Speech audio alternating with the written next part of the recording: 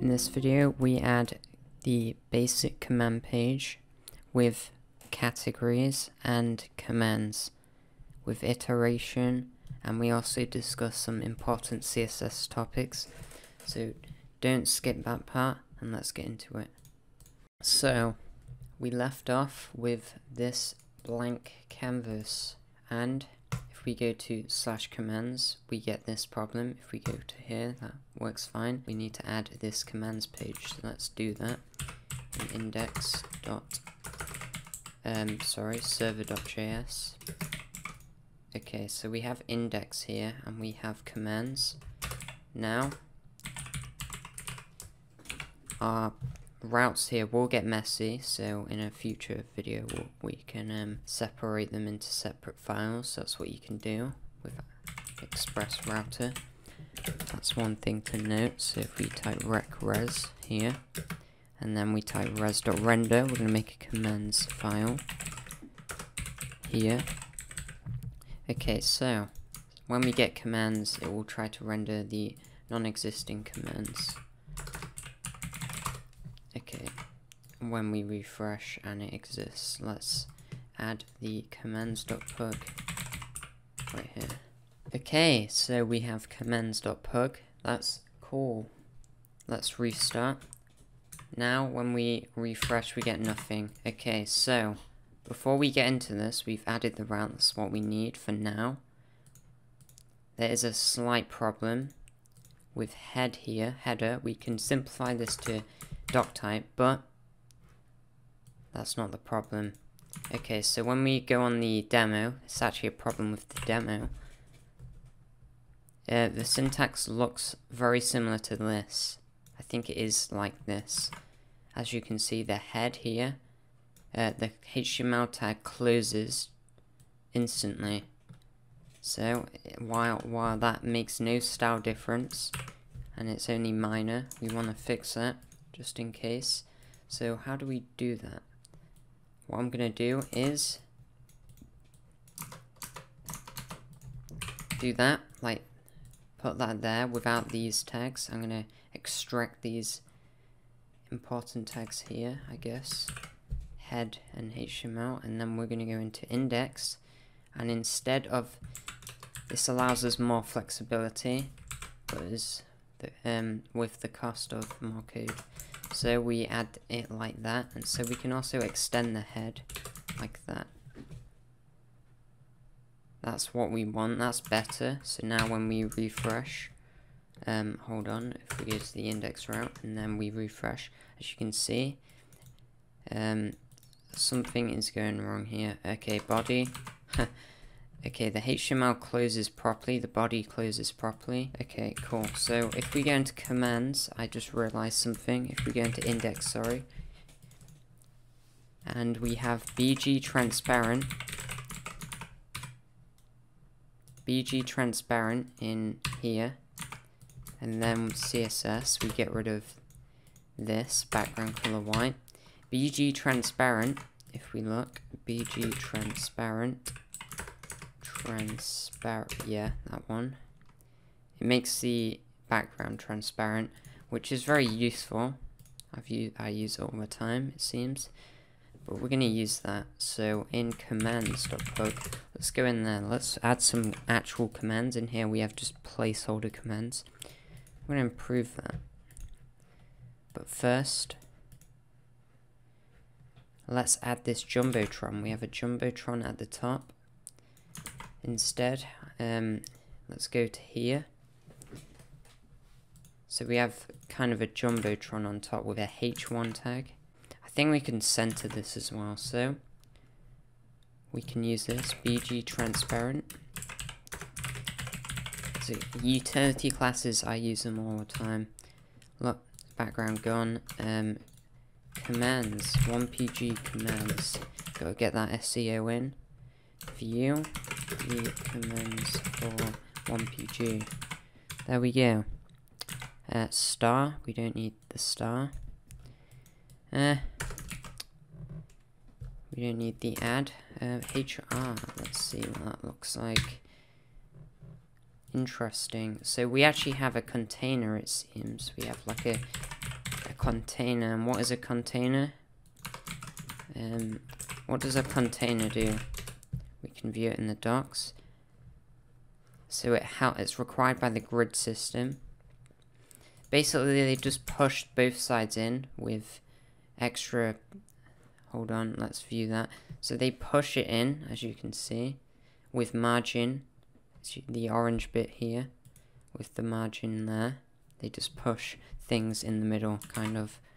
Not sure which one looks better. We can just get rid of the 1PG if we want. Doesn't matter too much. Now, okay, this is the hard part. How do we automate this? How do we get this to work? Wow. Well. Okay, so what we're going to do is we're going to make, there's a tag called section. I like to use that. And then I usually name it with an ID that is the name, like name of section, but not in that case. But we can just name that commands, I guess. In camel case, I use camel case for IDs for some reason. But how does this work? This is a column right here. We're using a small column and a big column. So we're going to do that. So we type row. I believe, no, this is not in a container. We should contain this within a container, if that makes sense. So section commands. And now we're going to type row, because we're already in a container. Now column SM3, so small 3. I'll show you what that does in a minute. 9. We're going to use examples here. P small, just for an example. 3, 9 actually. I'm going to have a border there to show the size of the boundaries, kind of. So this is what it looks like, the elements. There we go. Now if you notice, well, you've just seen it. If we have a small screen, clue in the name, what happens is they stack on top of each other instead of staying at this width. So let's demonstrate that here. We should also have padding X2, which adds padding here on the small screen. I'll see what that looks like. No, that doesn't work. PX2, sorry. So now that just adds a bit of padding there. We can add 4 if we want. We're feeling ambitious. But that keeps it within the boundary, really. That's what we want. That's good. So, let's explore the grid system, the best part of Bootstrap. And the best part, probably the most used part, I guess, most popular. Okay, so we need to know what the device widths are. So there's 12 columns in a row. So this is one row. This is 3 columns of width. And this is 9 columns of width. Let's add another one that says 1, just for demonstration. What's going to happen? Okay, so what happened is 1 plus 3 equals 4, and there's only 12. Only 12 columns can fit on a row, so 9 can't fit on a 13 length row, because that doesn't exist. A 13 column row, sorry. So it's pushed to the next row. But there we go. That's one thing to know. And now if we make this 2 instead, boom, they can all fit, because all of these equal 12. I guess that's pretty simple. When the screen is above the small breakpoint, which is above 540 pixels, we want to display it as 3 columns, otherwise snap and stack. That's the grid system, and that's why we're using it. So we have categories here. Now what are we using to display these categories? So we're using a documentation, a list group. Basically it's like a list, styling for a list, and then we have active here. So the syntax is, hold on, we're not ready for that. We have a list, first of all. So we have a list group, a UL list group. And then we have an li list group item. Let's get rid of that for now. Hold on. Okay, so first of all, this is a row, remember? So, and this is going to be within a column. Here, call sm3. Cool. And then we're just going to type test inside. So call sm9. That equals 12. 3 plus 9 is 12. And now we're also going to use this for the commands. So, like that. Bing. So now we have 2 list groups. Very cool. We're going to iterate over the categories here to display them, as you can see. Okay. We're going to iterate over them using a for each, but it's not called a for each, it's called each. Go to the PUG docs. This is how you iterate. This is another way of displaying variables, but we use this syntax right here. We're going to use that, and it produces the same result as that, which is something to note. So each val in array also works for objects, but each val in some array. So we're going to go to server.js and pass that in. Hold on, like that. I'm going to pass in subtitle. We can add this dynamic subtitle now, and we can also have the category names as an array.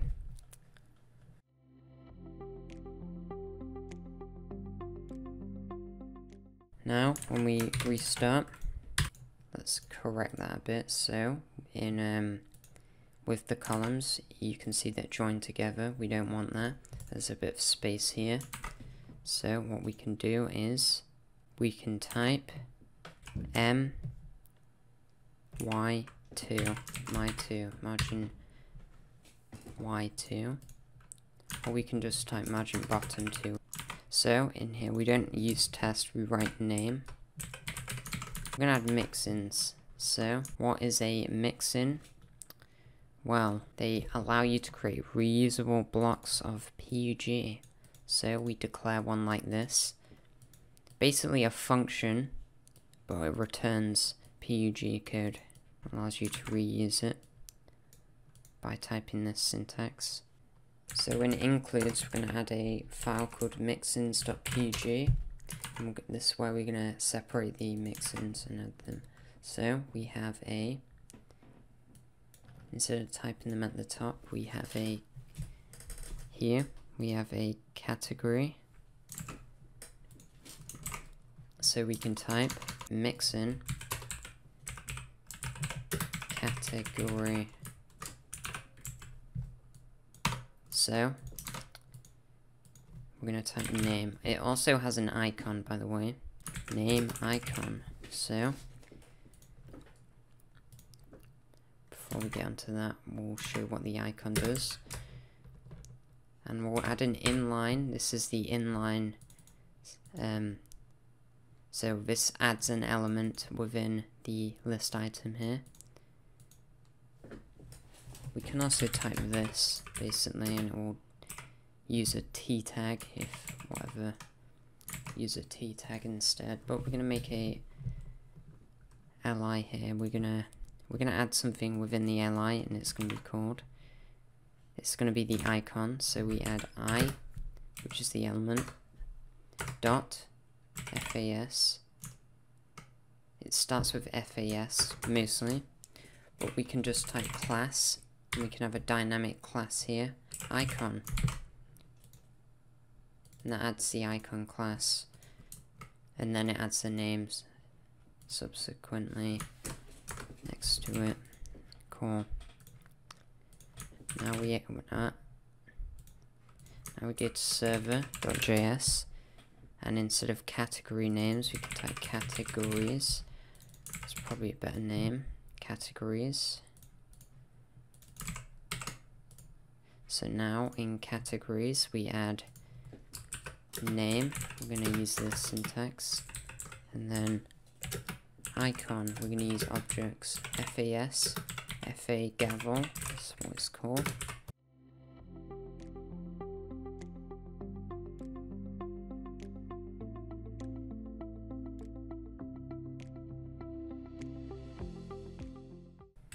FA music. I think most of them will work. We'll find out. Restart. What is this? This is coins. Yep.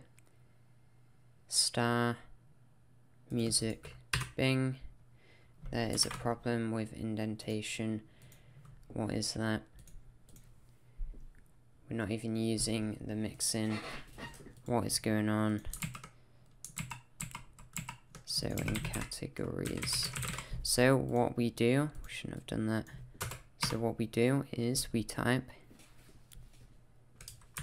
category name,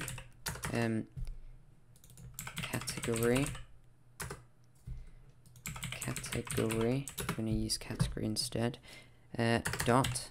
We can just pass in the category and just have it like that, to be honest. There we go. It's much easier, less parameters. Okay, so we use the mixin category, but we don't currently have the mixin, so let's include. Includes slash mixins. That's it. Bing. So now we get the categories FA coins. It's not working. We need use coins. And the subtitle here is working as well. And it changes dynamically. We get the coins. That is cool. That's what we want. Okay. In the next video, we will be actually rendering the commands here. Like that, using jQuery, which we'll get into in the next video. But that's pretty much it.